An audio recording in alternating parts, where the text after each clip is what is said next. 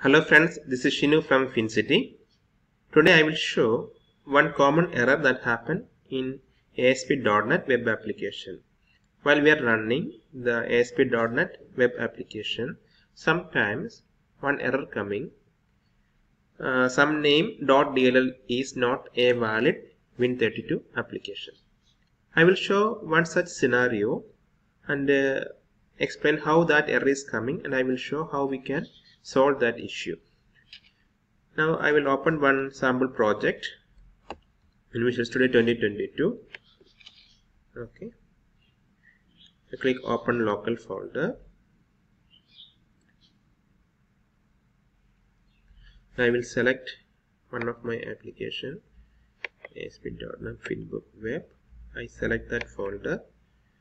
Okay, the project is loaded. Okay, now I'm going to run the application. Please select a startup by selecting web config. Okay, and now I'm going to click web config and click current document web config option. I'm running the project. It is compiling. Okay.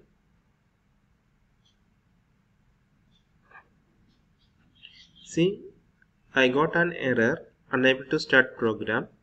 G projects, that is my solution folder, ending with the finbook web.dll, and second line showing the project folder ending with the finbook web.dll is not a valid Win32 application. This is the one I mentioned before. So sometimes we got an error with the name .dll is not a valid Win32 application.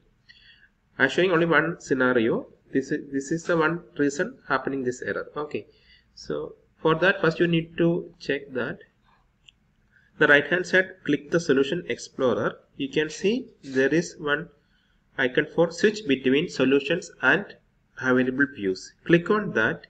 You can see there is two options. One is folder view and second one is ASP web tutorial.solution. If you click folder view, okay, this error will come. Okay, here you can see that if you click the folder view, here you cannot see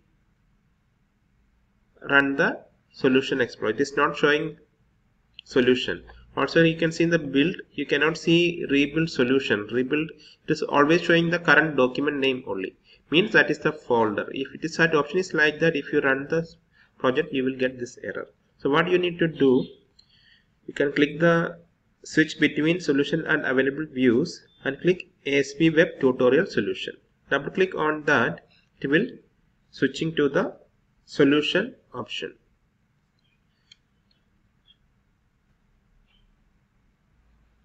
See, now you can see. Now I click the solution mode. You can see Finbook Web and Control Services properties. Now it is in the solution mode. Okay. Now you can see this change to debug any CPU. That option is coming now, and it is the debug, the running also coming to iExpress, Google Chrome or Edge. That option also coming here. I mean, this is the solution mode. So now I am clicking to running iExpress. You can see now. See, it is opened. Okay, now it is very clear to you.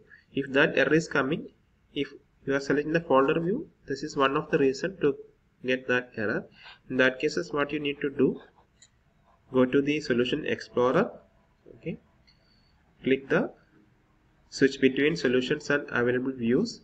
Then instead of folder, you just click ASP web tutorial solution. Make sure that you will get the option debug and any CPU, and also here the web server should be there. iExpress should coming there. If it is the folder option, see, if it is in folder view, you cannot see those options here. Also it is running with the current document only. You cannot run with the iExpress. Okay, I hope this will help you. So try to make one project and try these options. Thank you.